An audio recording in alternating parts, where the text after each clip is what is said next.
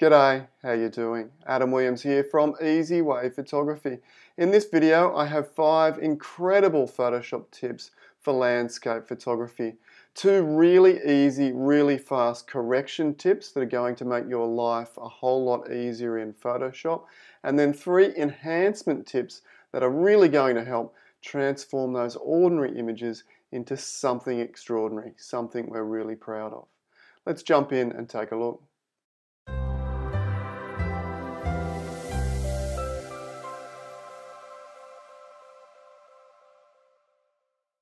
Now, before we jump in and take a look at the demonstration of these 5 tips, let's take a look at exactly what we're going to be doing. So, as I said, a couple of correction tips.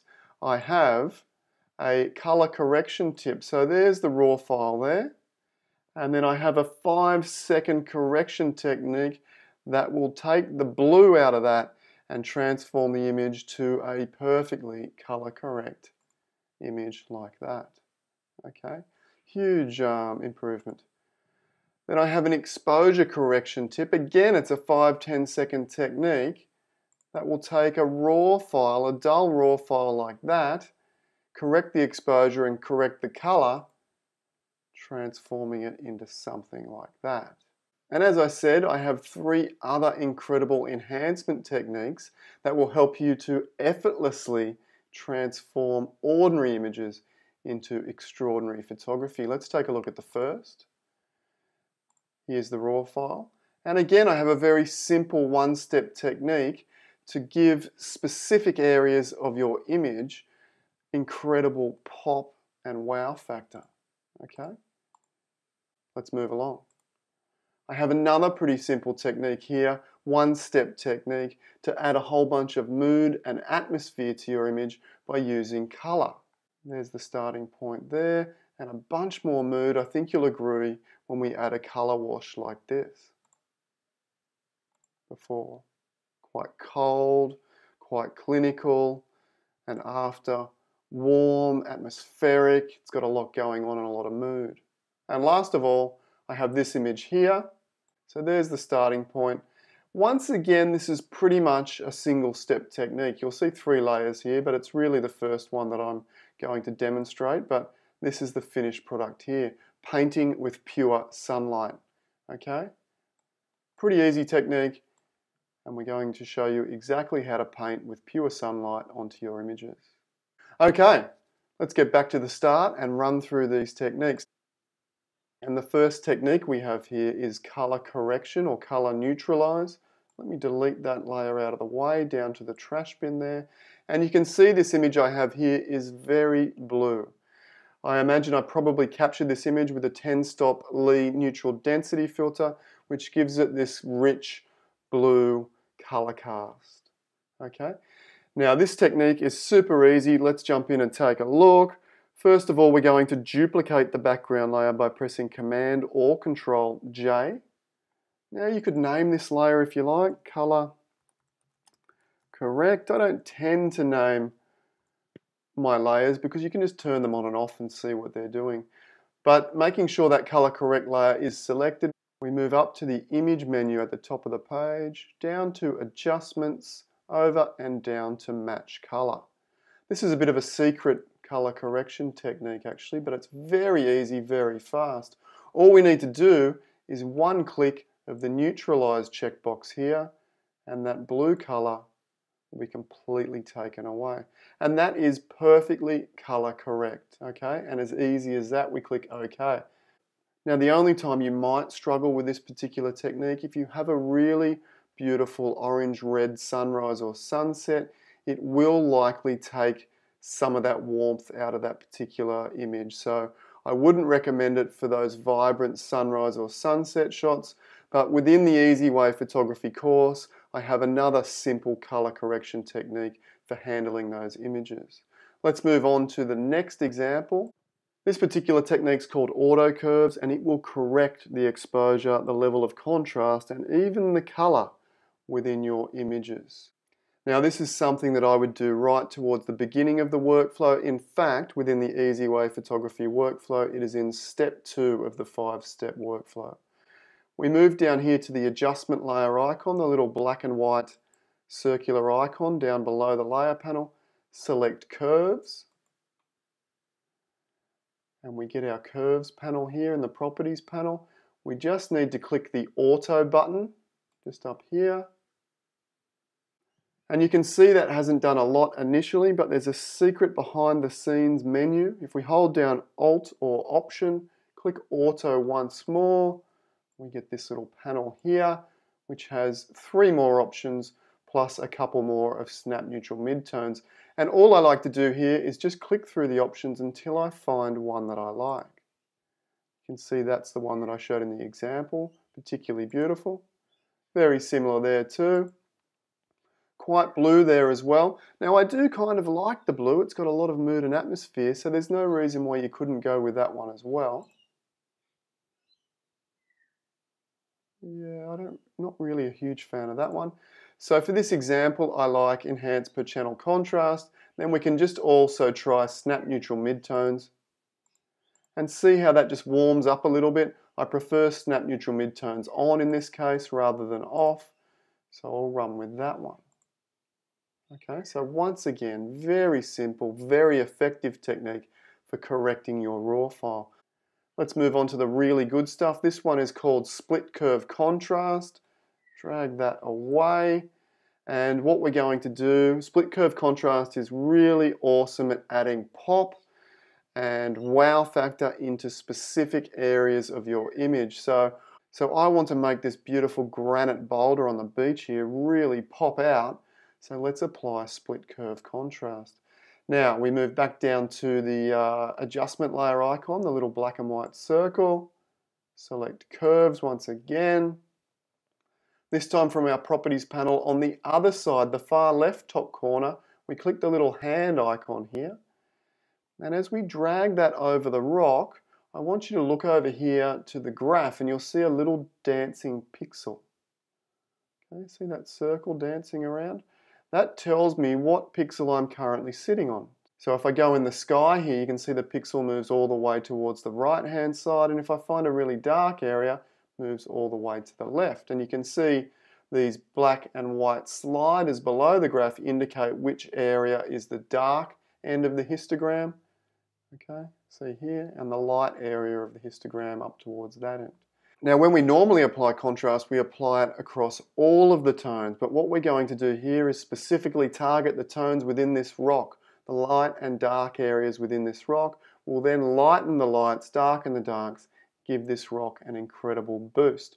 So by hovering this little icon around the rock here, whilst we look at the graph, we can see where the lighter pixels are. There's some light pixels there. You can see they're around about here. And then the darker pixels, see those? They're around about there. And I can actually click directly on the image to place a dot if I like.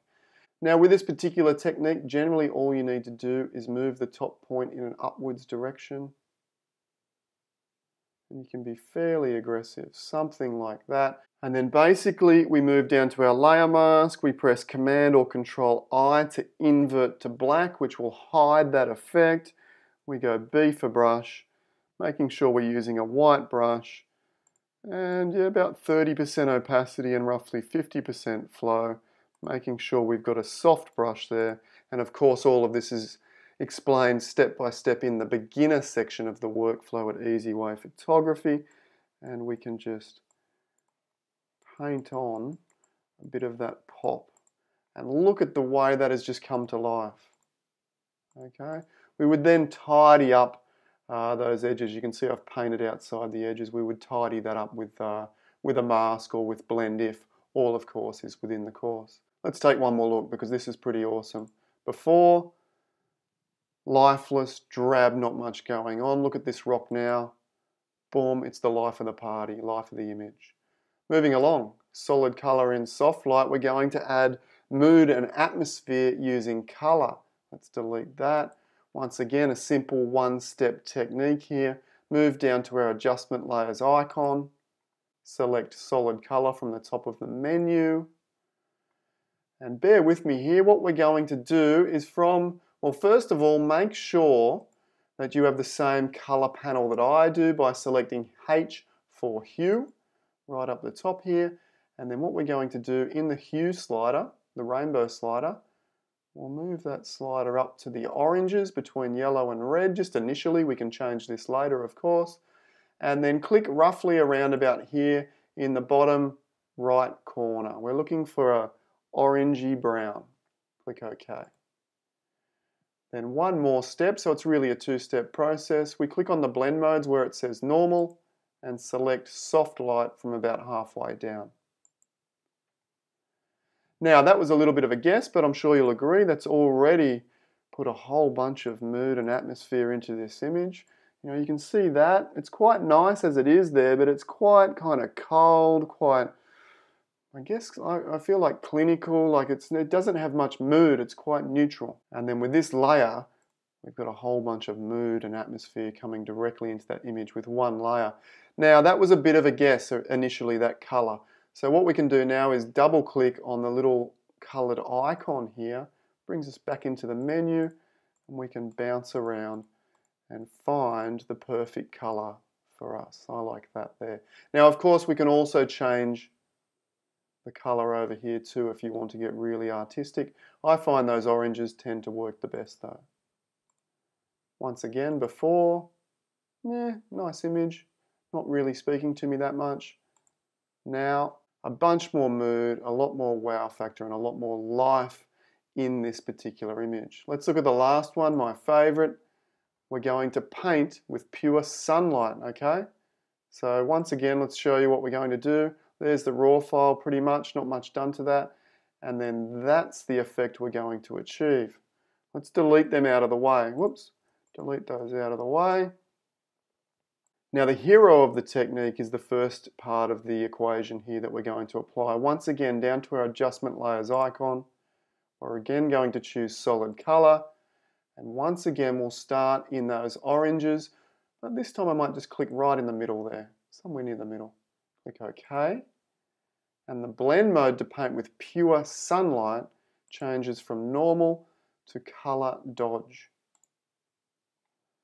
Okay, it doesn't look perfect just now, but we will double click on that colored icon and find one that looks like pure sunlight. And look, you can go a little bit over the top because we're going to mask this in anyway. And change with the rainbow slider here too. Just to your eye, I'm trying to ignore the sky and just look at the beautiful castle here and the grasses to determine what I think sunlight looks like.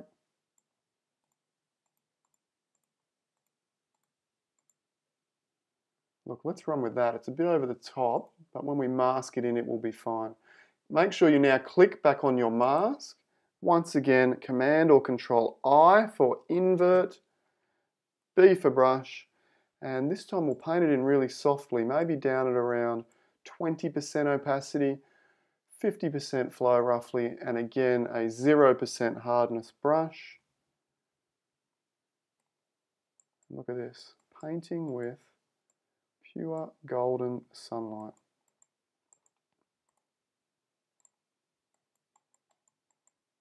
Now of course the benefit of this, if you're not happy with that color, which I'm not perfectly happy with, we can double click in now that we've masked that in and find a better color. I'm just going to lift that into the yellows a little bit more. See how that's more like a sunlight color now. It was a little warm before, a little red. Okay, that's great. Back on my mask. And then of course we would clean that mask up. I'm just going to double click on this blank space. Now this is a little bit advanced. This blend if technique is part of the advanced course, but it's a really fast way of cleaning up your adjustment layers. So we can remove this particular effect from the sky. See that? With this slider here. It's based on luminosity. It's not luminosity masking, or in fact it is a kind of luminosity masking. It definitely is. But it's very visual, so you can see I can just move that along like that. I then hold down Option or Alt, split that off to get a nice little graduation there. And we can see we've tidied that up. Now I'm just going to add a little shadow to the left side of the castle to add to the drama. Once again, the adjustment layers icon, this time curves. One point in the middle of that curve, drag down. Command or Control invert to turn the mask black. And we'll just turn the opacity up around 30 there. Throw a bit of shadow on that side for drama. We can darken off our sky and the edges for a bit of drama. Okay, and we can also maybe just give it a little bit of pop using our split curve contrast. So as we did in the previous example, you can see this time those tones are a little higher on the graph. They're up here. A little bit of pop like that. Command or Control invert. B to go back to my brush. Paint that in. And look at that. Once again, let's turn those off. Raw file. Painting with pure sunlight. Absolutely stunning. And there they are, my 5 top Photoshop tips for landscape photography. If you love this video, be sure to let me know with a like or a comment below, or follow the page if you like as well for future videos. You could also share this video with your friends, which will then save the video to your Facebook profile for future reference, so you can watch it again whenever you like. Now, if you're interested in a complete 5-step workflow for landscape photography, which will effortlessly transform ordinary. Now, I'm not suggesting that all of your images are ordinary, but let's be honest, I've got a bunch of ordinary images here, and I'm sure you've got a bunch of ordinary images as well. And if we can transform those ordinary images into extraordinary photography, imagine what we can do with the good ones. Okay, so if you're interested in that, check out easywayphotography.com.au. Thank you once again for watching along, and I look forward to seeing you in the next tutorial. Bye for now.